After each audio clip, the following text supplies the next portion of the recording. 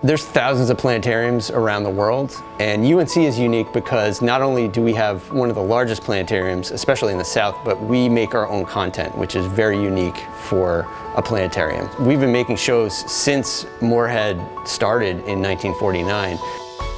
It's a rare thing for a planetarium to actually be creating content in the way that we do. You have to invest in the people and the hardware to do that. These shows will be created here, but they'll definitely be spread all over the country and the state to be shown in planetariums all over. We have a staff of animators and videographers and audio people that all work together to make these shows. It's sort of like a little film studio or animation studio that, instead of making things for TV or film, makes things for the big dome. Once we sort of come up with a rough idea, we start putting together sketches, and we'll throw it on screen and start moving around, just twisting it and zooming in and out and doing very simple animations.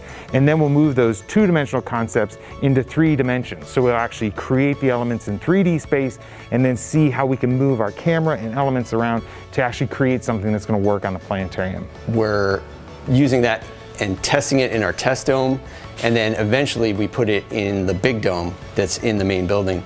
In fact, some of our shows right now we've put on VR goggles and we're sending to the UNC hospitals so that kids who aren't able to leave their hospital rooms can watch them in their rooms. Your brain is going to send a message to your legs to run.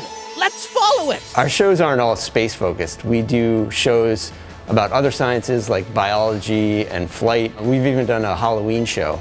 The key thing is knowing the way we want to communicate science and the way we want to reach out to students. We're creating content in a way that's going to be sort of impactful. So it really gives us that first-hand ability to focus on the science and the content that we want, and we really can take pride in.